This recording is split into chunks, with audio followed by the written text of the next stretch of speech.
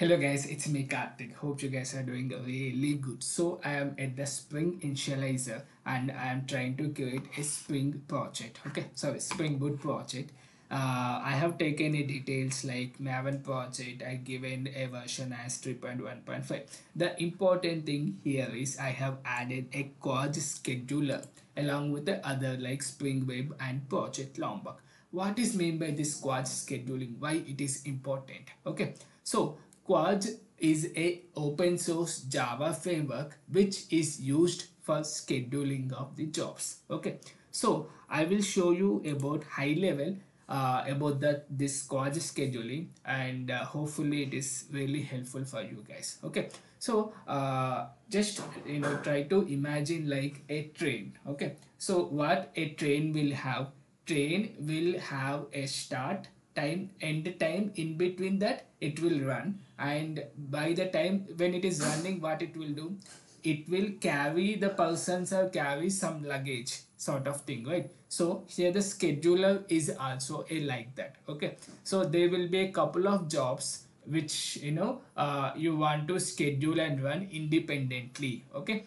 so so there will be a scheduler which will have a you have to schedule the job, uh, so it will run automatically by itself. Okay, so I have a job A which will do some work, let's say like printing something onto the console. Job B will do some other work and job C will do some other work. Okay, so this job can be automatically scheduled to a scheduler with the help of a schedule method which is coming from the scheduler, which I will show you. Okay, so how it needs to identify job B, C and A.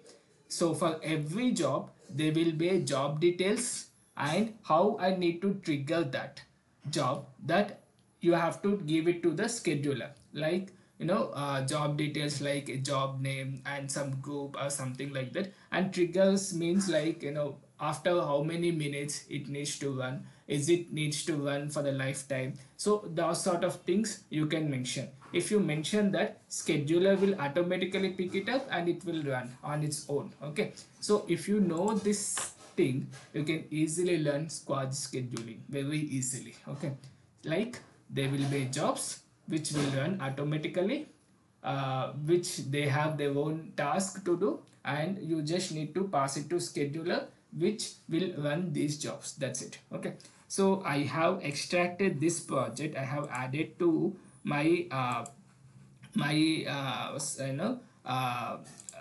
what you call here, IntelliJ here, and you could see here starters Quartz and Spring Boot Web and the project Lombok. That's it. Okay, now if I go and start my application, it is starting directly on its own. Okay, so this playlist we are going to cover about the Quartz scheduling, different sort of examples in Quartz scheduling. Okay, so I hope you guys going to like this playlist. If you found it useful, please do like, share and subscribe to my channel, and don't forget about this information. This is a base for our schedulers, our entire playlist. Thank you so much for watching.